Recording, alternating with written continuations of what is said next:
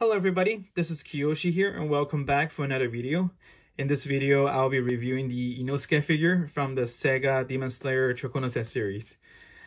This figure was just released earlier this month in April 2021 in Japan. So let's get started with the review. Let's start with the box, the packaging. It's a very standard SEGA style packaging. Where the previous figures, the Tanjiro figure and the Saints figure came with the similar box set. Similar design, and the size of the box are very similar as well. It's quite unique, and I think the box is okay. It's standard, you know, like a standard SEGA PM figure box set. Yep. And move that away. Here comes the main character, the Inosuke figure. First impression, impressive. I think SEGA nailed this figure as well. The likeness, the pose, the design, everything. I think this is so far the best Demon Slayer Chokonose figure in the series. You know, I also did my review on the Saints figure and the Tanjiro figure. And if you guys have not seen it, go watch it, please. And yeah, just based on my on-hand experience, this is the best figure. In my opinion. First, one very unique feature of this Inosuke figure is the removable mask. The boar mask, the signature boar mask. It came separately with the figure. You can either display them separately, or if you can display them together, like so. It's quite unique and adorable. Oh. Yep, let's take a look at the boar mask, the signature mask. I think, you know, like I said, for SEGA, this is a very well-made boar mask. You know, I think, yeah, it's standard painted. You know, nothing fancy here, but you know, it got all the key features, and it looks just like the mask on the movie, in the movie, or in the anime. And here's the Inosuke figure. Like I said, the head sculpt, it's amazing. There are many Inosuke figures out there, but a lot of them had the wrong eye color. You know, this one has the correct eye color. Isn't that amazing? If you watch the anime or the movie or the manga, Inosuke has green eyes. But a lot of the figures nowadays, they made it blue eyes for some reason. So this is one thing that I'm very happy about. They made it, you know, and also the look of Inosuke, it's spot on. You know, I think SEGA nailed this figure. Very impressive. And the rest of the sculpts of the hair, it's just normal. You know, the paint wise, it's just normal. It's average. You know, yeah, and then the pose, I really like this pose. Again, it's just like Inosuke, you know.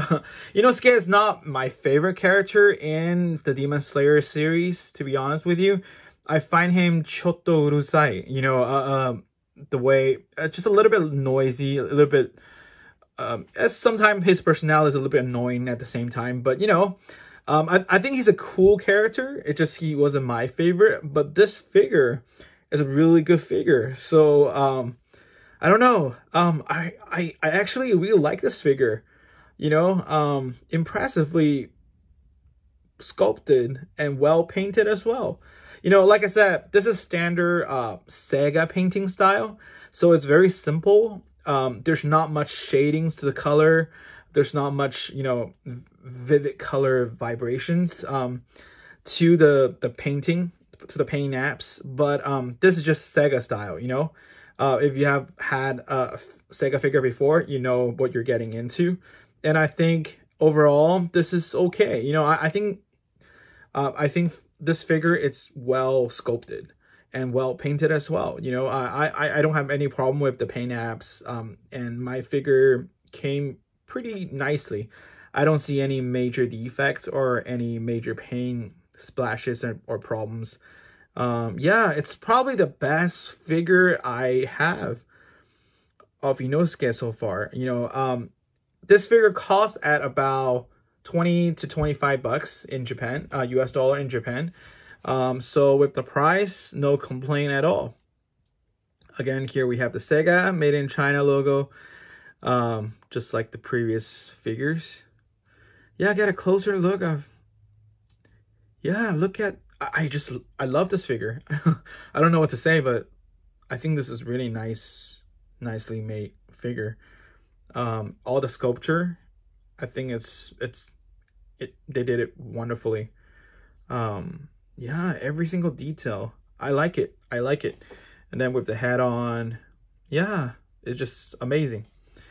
Anyways, I would give it a 9 out of 10. You know, I think this is really well made figure, and just for a little improvement, if there could be, would be the connecting lines. You know, for example, you know, the arms with the shoulder, that connecting piece, it's kind of visible. You know, that's kind of annoying in some ways, but you know, sometimes it's unavoidable for these massive, you know, mass-produced figures. But yeah, I would give it a 9 out of 10. Highly recommend anyone who are a Demon Slayer fan to own this figure. And also, the one cool thing about this Chokonose is it does not need any stands or base to have it sit down properly. You know, it just sits on the floor. Voila. Anyhow, I think this is an amazing figure, and if you're interested, please go get it before the price goes up. And I'm very sure, you know, with its popularity, you know, this figure will double the price or maybe even triple the price. Anyhow, thank you so much for watching, and I hope you like my review. Please like, comment, and subscribe, and I'll talk to you in the next video. Bye-bye.